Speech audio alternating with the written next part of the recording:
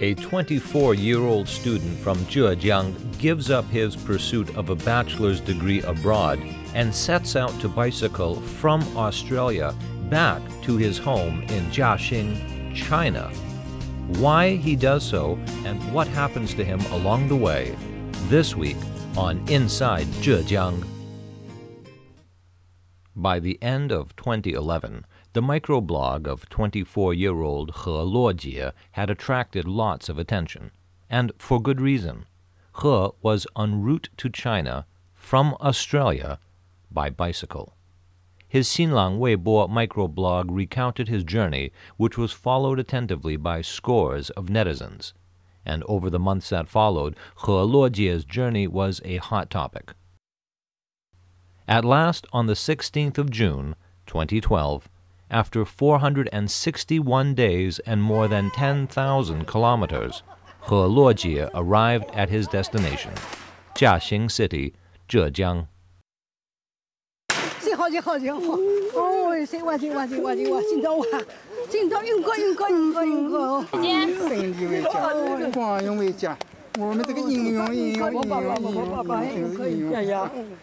祝贺你平安地回到家乡啊！一个20多岁的小伙子，哪来那么大的勇气从这么远的地方骑自行车回家？你自己是不是也特别佩服自己？有一点，但是没有特别佩服，因为在路上我，尤其在国外，在东南亚，每天都能遇到很多其他骑行的人，他们从更远的地方骑过来，所以其实在路上我并不孤单，我每天有遇到同类也很多。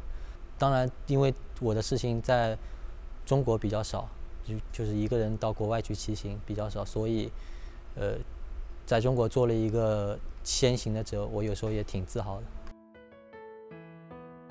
The passionate and charismatic He Luojie was born in 1988.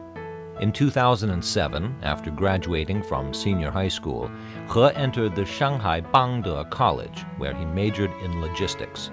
This major had been established in cooperation with the University of Tasmania, down under in Australia. After 2 years of successful studies in Shanghai, He earned the chance to study at the University of Tasmania. At the end of 2010, after a year-and-a-half's study, he was awarded his graduation certificate. While many of his classmates decided to continue studying for the bachelor's degree, He made a surprising decision. He put his further studies on hold and made plans to cycle around Australia. 你再读2年，要花30-40万块钱。我当时想的是，没必要再花那么多钱，因为我已经想好自己的未来路肯定是要自己创业，所以我就想，那花到1/10 3-4万块钱，澳大利亚体验一圈，骑行一圈，也是很好的一个选择。Not everyone, of course, would agree that this was the right choice, and many thought that his suspension of further studies to go cycling around Australia was a bit mad. Perhaps fortunately, however, He's parents shared his logic. 因为他一出去3个月语言过了，他就到外面去租房子。到了那边，他就自己车子买好，2岁车买好了，他就过了3个月，他就到外面去打工。打工了到春节也没有回来，回去2万块钱，飞机票就去了。他说不划算。打工的话，他说有2万多块钱人民币可以赚。再不回来又相差很多钱，到时候我可以骑自行车不花你们钱。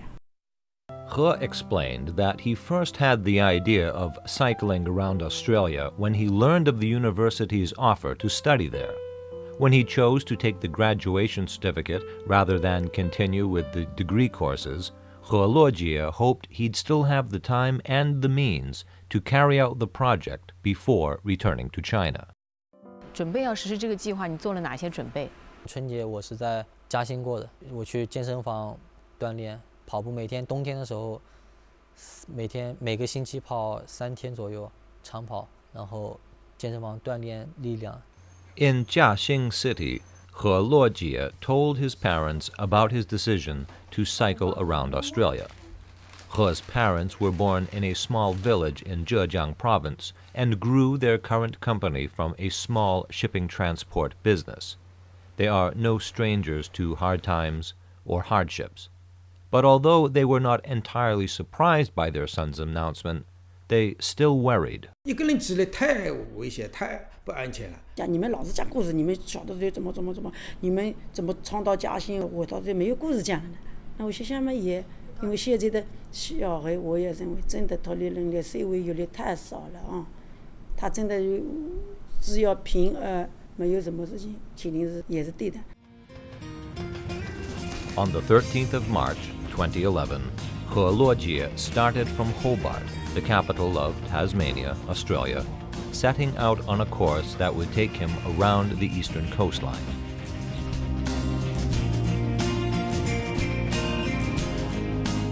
这张照片我是第一张和大海的合影吧，应该说，知道吧？有一部电影叫《阿甘正传》，《阿甘正传》里面阿甘跑步穿越美国，他就是跑在这个码头前面没路了，然后他原路返回。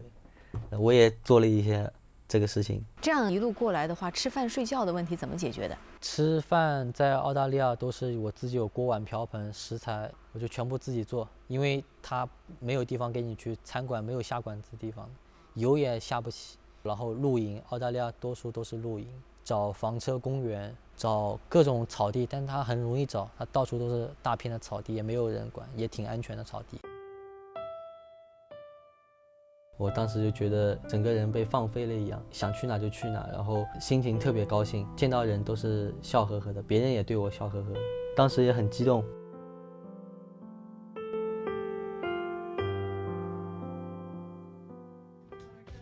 The beautiful landscape of Australia made He Luojie's journey an enjoyable one.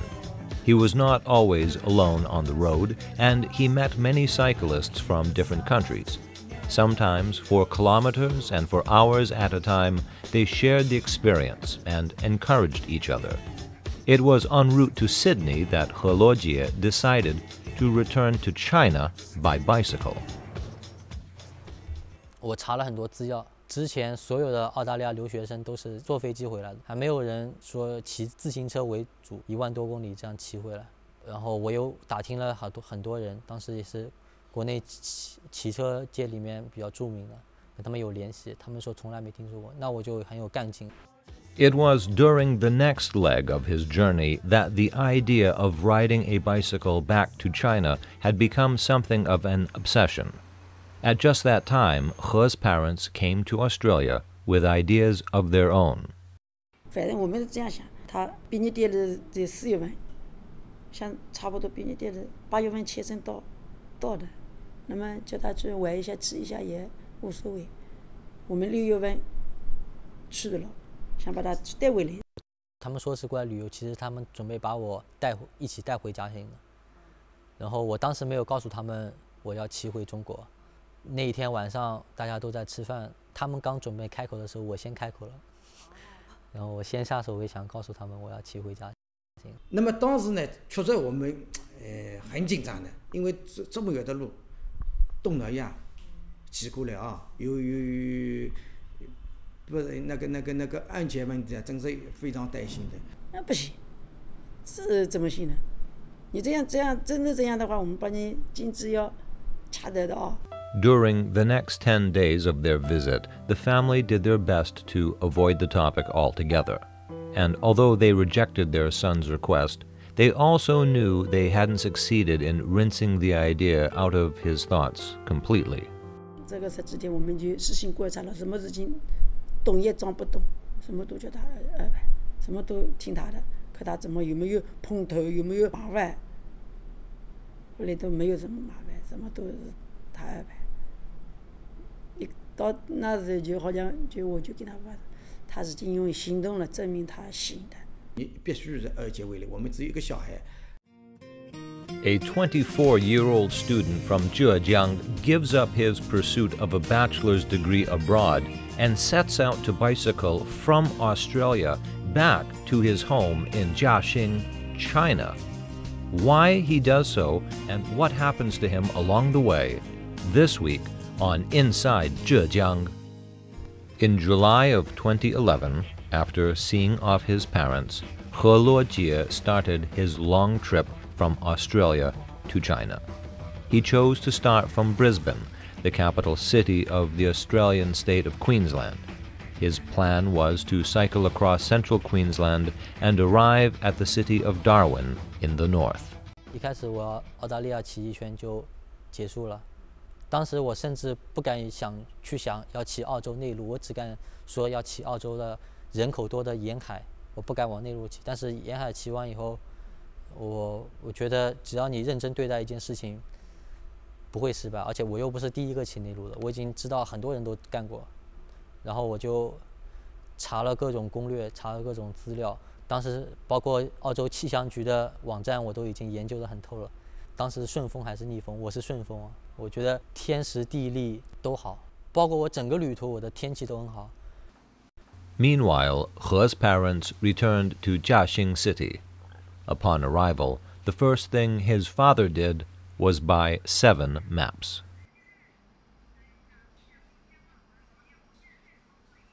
你的仓库里是吧？它这个就是澳大利亚的地图。澳大利亚地图呢，它从哪里走，我把线都画起来，这样划过来到这里，坐飞机到印度尼西亚。它墙上挂满了7个国家：澳大利亚、印度尼西亚、新加坡、马来西亚、泰国、柬埔寨、越南、老挝的国家的地图全部贴满了。我每到一个地方，它那个地图上就标好，就随时跟踪我。那他也不是纯粹为了好奇，他就是想知道我在哪个地方。他可能想，万一我有什么事，他至少知道我在哪一块地方。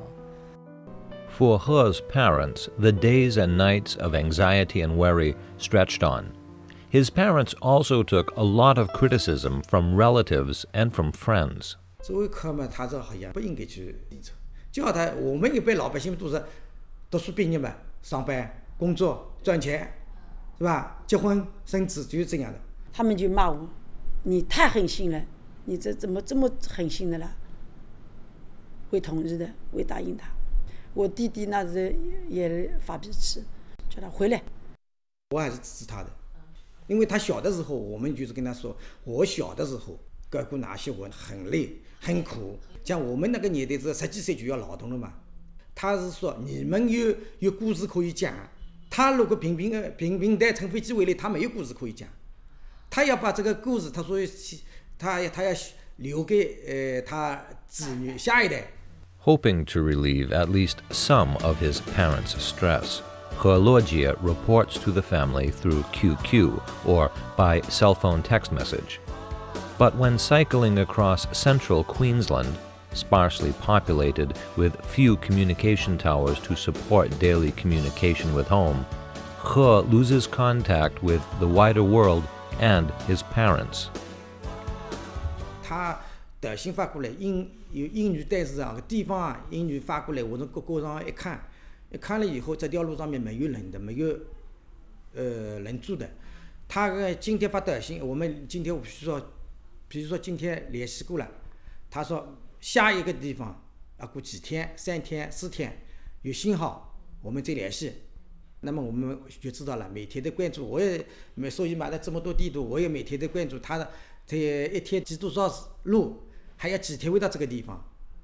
当时我骑了4、5天，就上一次有一个超市里面采购好所有的食材，需要的东西以后，你就骑到没有人的地方去了吗He's parents anxiously await each scheduled update from their son, who does his best to connect with them from the road. But the day came when He didn't make contact, and his parents' anxieties boiled over into worry and panic. Why he didn't phone home next time. 对自由的向往